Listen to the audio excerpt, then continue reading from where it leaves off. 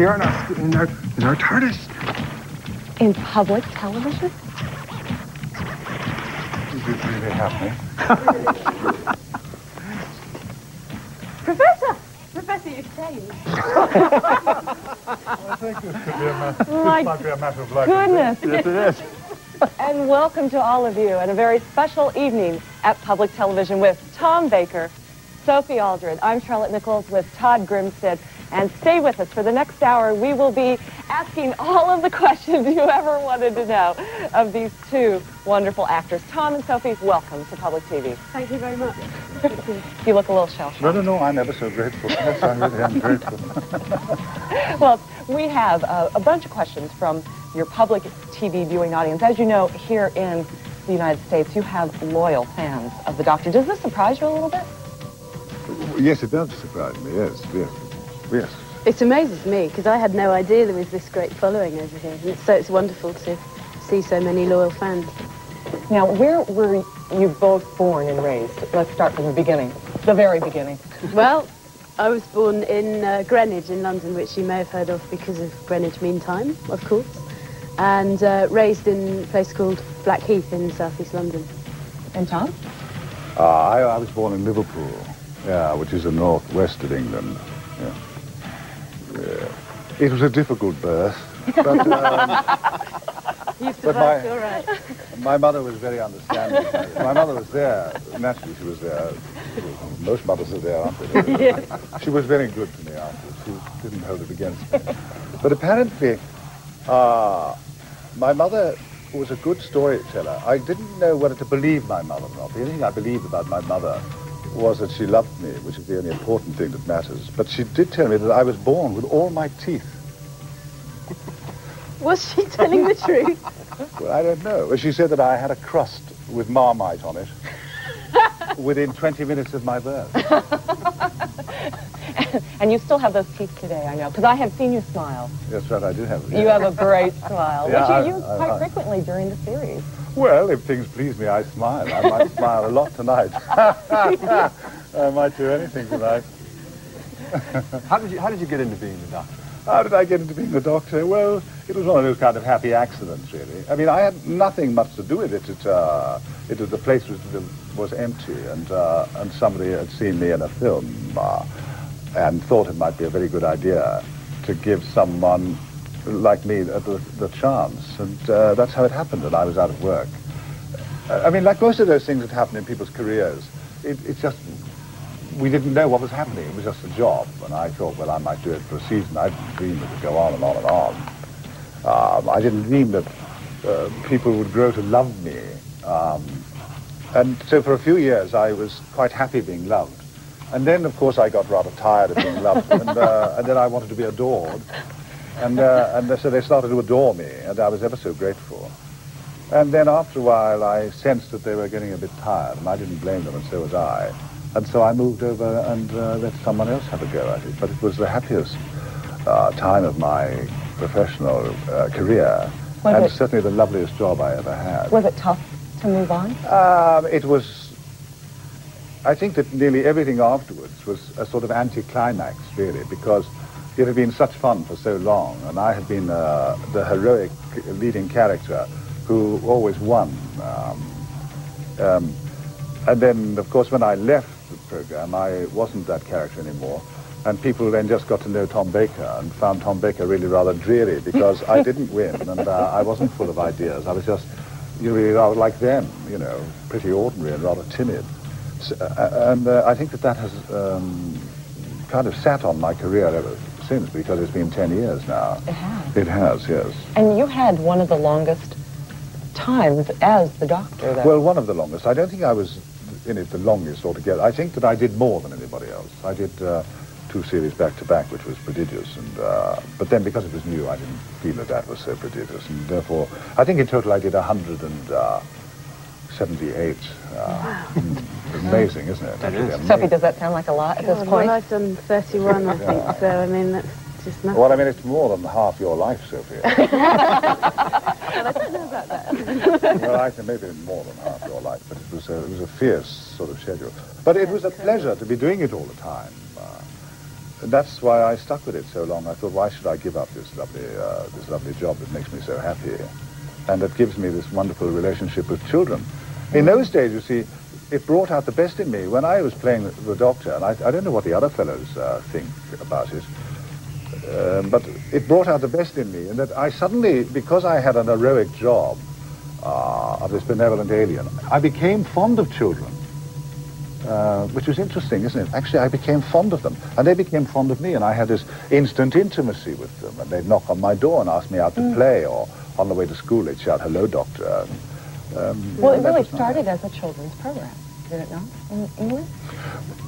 Well, I mean, a lot of people have this point is mentioned a lot, and people say, well, no, it's not a children's program. And sometimes on a station like this, you might talk about something else that the family watches. I think really, you see, the good television, excellent television, is a participatory experience among serious parents, isn't it? Parents who are a bit thoughtful and not too worn out want to be involved in what their children watch, because what their children watch is fascinating and part of the whole process, and therefore they share the program. So what initially may be conceived of as a children's program, if it's good television, will involve grannies. I mean, in the old days, when I was a lot younger, I used to be a real sex symbol among old grandmothers. Grandmothers used to adore me. And the reason why they adored me was because during the program, the children who would be frightened would be sitting on the grandmother's knee, and they got to handle them.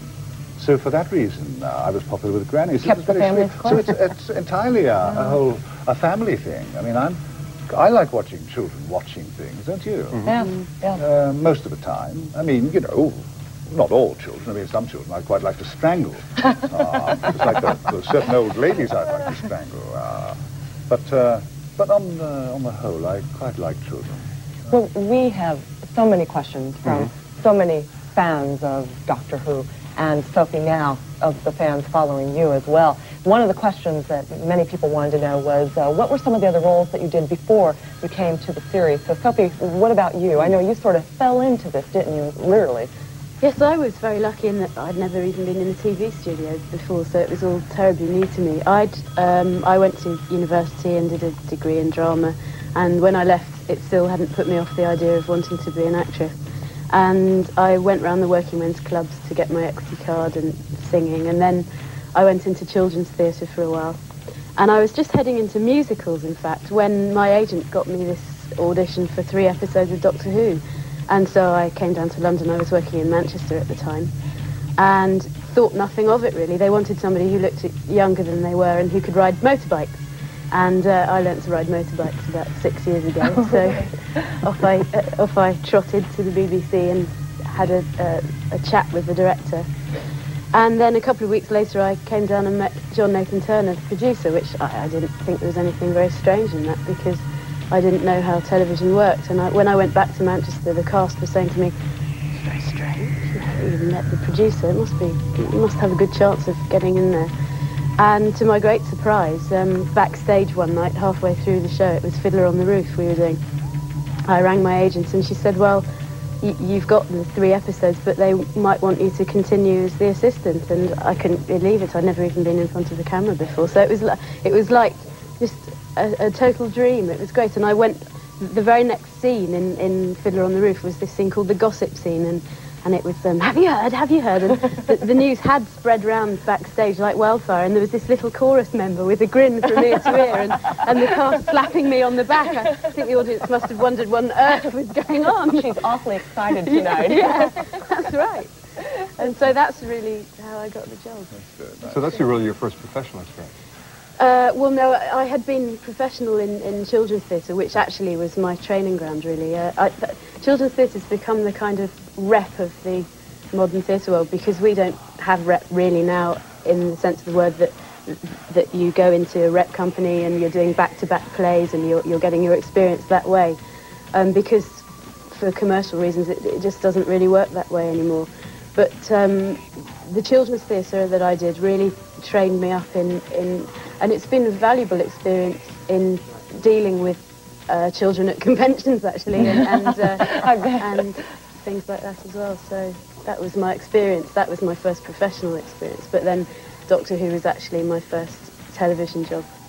Well, Tom, you said you were unemployed at the time when you got the role. had you done other acting jobs prior to the Doctor? Well, yes. I mean, I got started very early, really, because there was something that happened called the Second World War. That played out a little bit in Europe, didn't it? It did. It ran for 5 years, yes, quite a lot of... it ran every night for years. And it caused such havoc in Liverpool that school was suspended. And therefore, I got caught up at a very early age in what we would now call street theatre, which was in the shelters overnight, people singing and dancing and making their own entertainment to pass the nights, you know. And that's how I began to realize that I had some tiny little capacity to please people. And then I suppose it was confirmed later. I began then to be very interested in death and go to lots of funerals. Although I had never, by the way, stopped being grateful to the Germans for bombing Liverpool, since, you know, it kept me out of school. But when I got interested in death, I used to go to funerals a lot. I mean, sometimes 2 or 3 a day in the winter. So, yeah, I mean, 9 funerals a week would be in a good week. Say November. This is in the days before penicillin, when life was so much more exciting than it is now. In those days before penicillin, you got a nail in your shoe on a Saturday night at a dance, and you were dead and buried by Wednesday. You know, simply life was just more valuable because you didn't know the minute. And it was at one of these funerals, it was ever so cold, I remember. God, I remember. And I started to cry, or, you know, I don't mean not to sob, but cry. The tears came down my face because of the cold, and I'd had no breakfast. Because I was a Roman Catholic. Things have changed. Roman Catholics have breakfast now. And so after their funeral, you got paid about 3p a tip. 3p, you know, might be a small coin like that. And the man whose mother was being buried, he squeezed my arm and he gave me the equivalent of maybe $1, half a crown or something, an immense amount of money. And it was at that moment, so weak I am, I've never entirely forgiven myself for this. I was corrupted in that moment. And I suddenly realized he thinks that I'm weeping because I'm sorry that his old mother, who was about 294, had died. And that's why he gave me more money than the others. So from then on, it was tears and snot all the way. And so I became a kind of professional mourner, while the other boys, who were much more who were nicer and more honest, you know, were getting small coins like that. And that's how it all started. You knew there was a bit of the actor somewhere deep down. Well, I just knew that if they wanted someone to cry or someone to please them, I'd have a go at this, yes. That's what I thought, anyway. I recall my first meeting with Tom Baker was you playing Rasputin many years ago. Yes. One of the heavies of all time. Yes, that's right. Yes, I really thought I'd arrived when I played that part. I really did believe the publicity that I was going to win an award and all that kind of thing, you know, and it was interesting. That film went nowhere, and neither did I.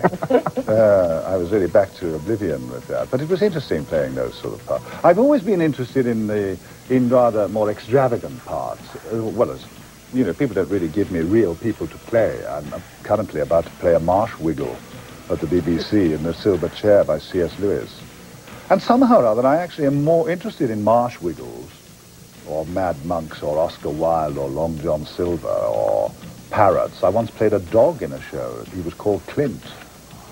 That was a disaster as well. But, so I'm interested, so I don't get off with human beings. I couldn't play policeman or...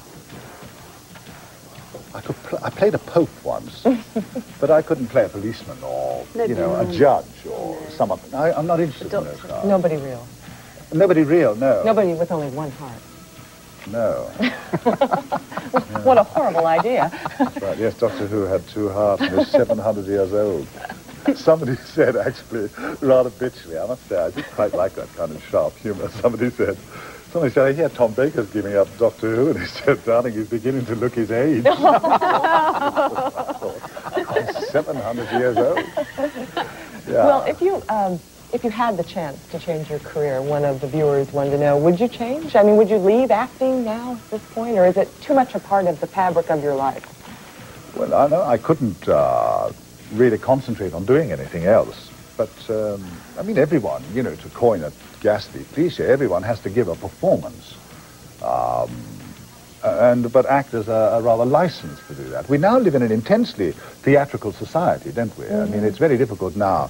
Everyone is much more self-confident than they were. People actually are very conscious of the theatricality. People are very familiar with television cameras, and they do a number all the time, don't they? Lots of people do that.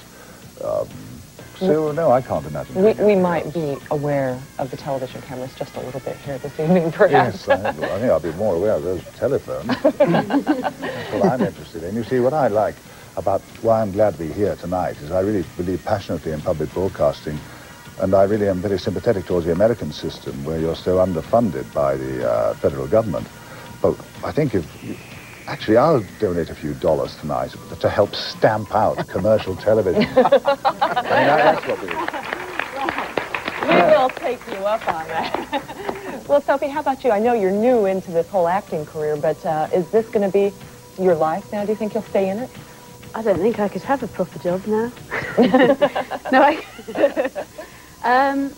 Sylvester said to me a few months ago, he said, I didn't become an actor to get up early in the mornings. And it's true that, I don't know, I love the world of television and theatre, because it does mean you get to meet so many different people. I mean, for example, I get to come to America and appear on TV. I get the chance to meet all these interesting people, and it's a wonderful career. I don't know what I'd be. Maybe it's because I don't think I'd be much good at anything else, but What are you up to now? I know the show is in hiatus. Yes, well, I mean, I haven't really done Doctor Who since the beginning of August, so I've been doing a children's programme that I do for the BBC, and I did pantomime at Christmas in Hull, which is in the north of England.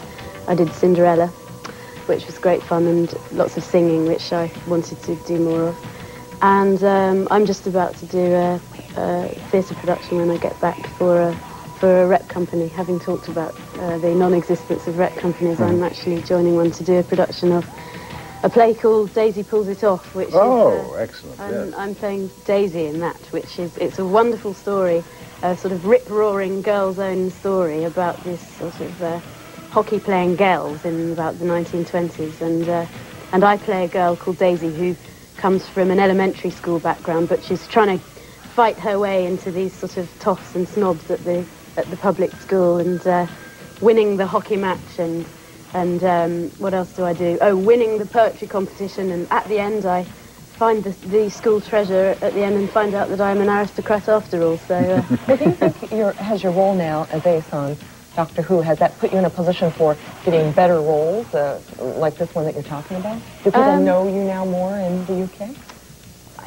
I don't really know, to be honest. I don't think so, because the funny thing about being in Doctor Who nowadays is that because we're not really widely viewed, I have the advantage of saying, oh, I'm in Doctor Who, so everyone goes, oh yes, I know Doctor Who, but I've never seen you in it, you know. So it has its advantages and disadvantages, because it means that I don't get the disadvantage of typecasting, but on the other hand I get the advantage of being in a prestigious show which people know and respect. I really don't know if it affects. I mean, it certainly put me more in the public eye, which is again a double-edged thing, you know. Tom, you sort of felt, didn't you, that you perhaps got typecast a little bit, that it limited your roles after you left as the Doctor? Yes. I think inevitably, if one has a huge success, and in world terms, I was involved in a huge success. As I joined it, it wasn't me, of course. I just happened to come at a time, the techniques were improving, the scripts were good, the supporting actors were marvelous, the designs were sometimes amazing, and suddenly I was in a huge success. Well, and that's unlikely that I should be in anything so successful again. So inevitably, by association, they say, oh, that's Tom Baker, yeah, in the Doctor Who. And of course, as most people who make television programs don't watch television and scarcely ever meet actors, they think actually, that I'm still like that. They don't realize now but I'm a kind of irascible old man, who could play a kind of child batterer or a producer molester or something like that. Because they still think of me as that. I have actually changed. Now, nobody recognizes me in the street anymore for obvious reasons. But somehow or other, it nags at them, and I have no credibility with them. Because I think it's because of Doctor Who. There is, of course, the possibility that there is another reason, which I will not go into, because it's too frightening to think about. Not true. All right, yes. But isn't it extraordinary how producers and directors can do that, that can typecast you for so long in that role? But I don't think in television there are very few, I think that there are very few people in television who are allowed any kind of wide-ranging, you're very swiftly categorized. Yes. And you say, you get disintegrating middle-aged stockbroker type public school education, and they get X. And that's what he does very well. And when I know X, because I might have been at the National Theatre with him, and think, he can do lots of other things. Now with Tom, they say, he's not very well in the head, but get Tom, they say. Or whatever, as if we can't do anything else. Now this, of course, applies to absolutely everyone. I don't think this is so just in acting. I think in all commerce and politics, people get swiftly classified. I mean, look at your vice president, Mr. Quayle.